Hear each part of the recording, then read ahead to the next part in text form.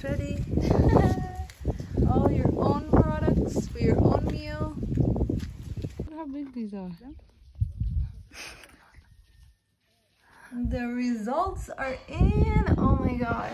Absolutely delicious arugula, lettuce, tomato salad. No, I lied. Arugula. There's actually no lettuce in here. It's arugula, onion, grass, and tomatoes.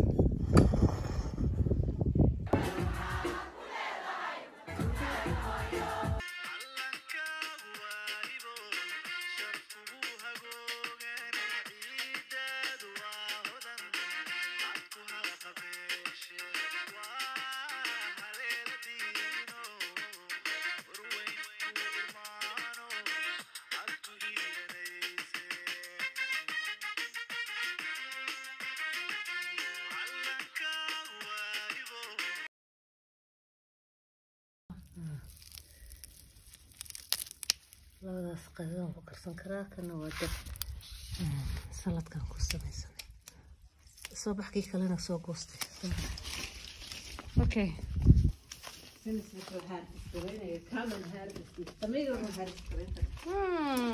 you can have it arugula.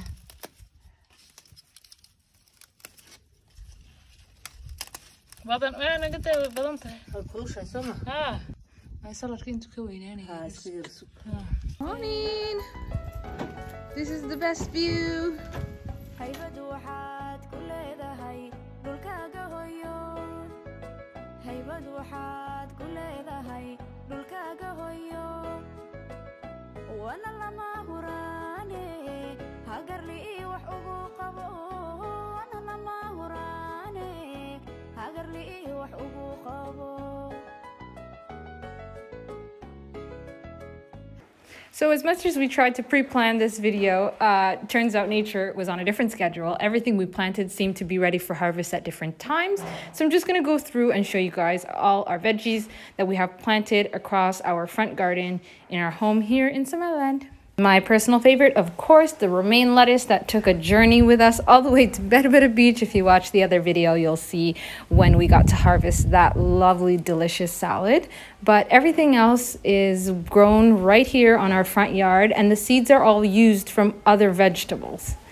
The romaine lettuce, on the other hand, I did bring a package of green leaf seeds so that I can plant here because I knew that there was a huge lack of green leaf seeds. The most you'll find in Somaliland is this long leaf called costa, which is more commonly known in the West world as Swiss shards.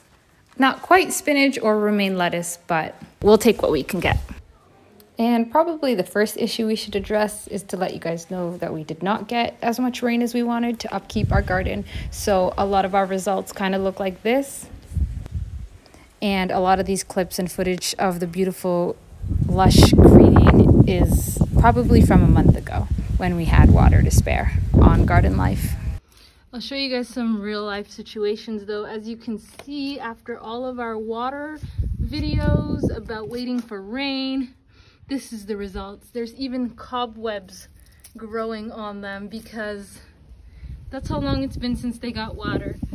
We weren't able to give them as much tender love and care as we hoped because as the season started to change, we started to realize that our water priorities needed to change.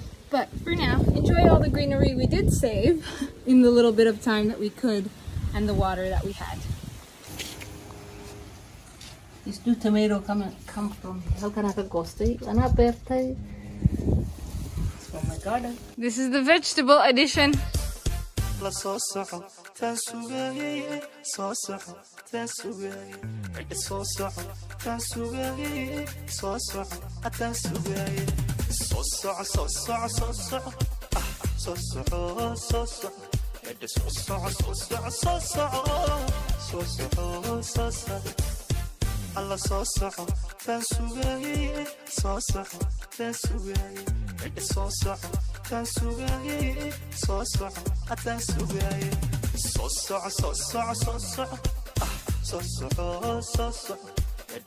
so soco so soco so soco so weeding in a mid boran meelaha ka soo tuuro waka cornel beda Colonel, okay. wakaasi halkan ka soo tuuray Corn, popcorn. Oh, cilantro crew.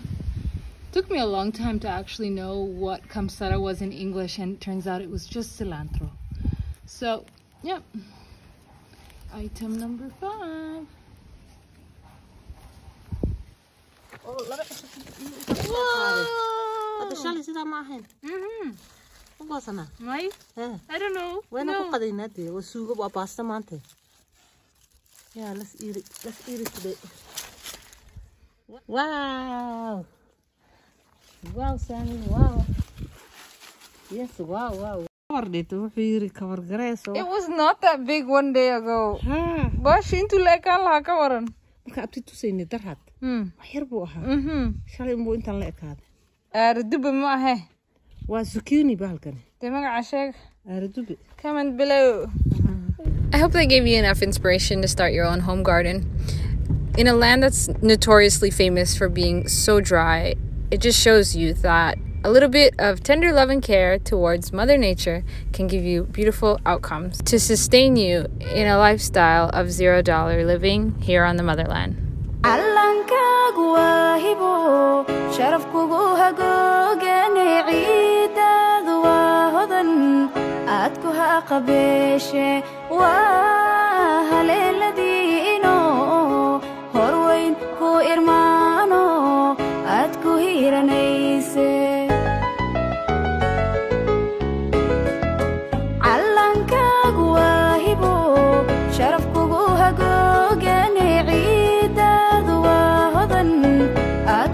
If you guys like more of these videos, just let us know. Comment below, HGTVS Land, if you're interested in more garden life. We got a lot to show you. And if you remember our other video about our banana and coffee tree, our coffee's a bit running low on the harvest because we are low on the water. But as you can see, soon we'll be making maybe 1 cup of coffee with our couple of beans. I'll have this video ready for you guys as soon as they get red.